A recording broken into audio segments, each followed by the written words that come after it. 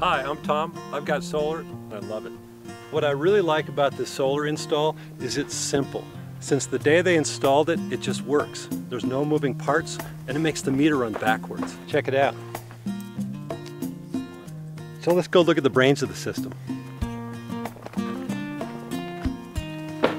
So this is the inverter here, and it takes the power from the solar panels and turns it into electricity that the grid and your house can utilize. It's got a daily readout of how much power comes out of the panels, and over time you can see how much you produced over the entire year, which is really nice. Total is 2,235 kilowatt hours since it's been installed, and today we've produced 20.05 kilowatt hours.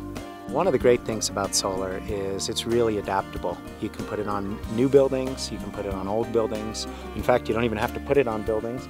Here we have it on the ground at this property. The best spot on our property for the solar install happened to be over in the woods. It's pretty low profile, we like it a lot. Basically, if the sun shines on your property, you're a great candidate for solar. With solar, there was always the financial consideration, and I think most people come up against that at some point. And we thought maybe it was too expensive, but when we looked at the numbers and the credits and tax breaks you get on solar these days, it's really not that bad because the sun comes up, you're making energy, and it feels really good. Typically what we do is look at the old electric bills, and that's really the best place to start. When we're doing that, we take a look at the electric that you've used over the last couple of years and then size the system specifically to fit what your needs are.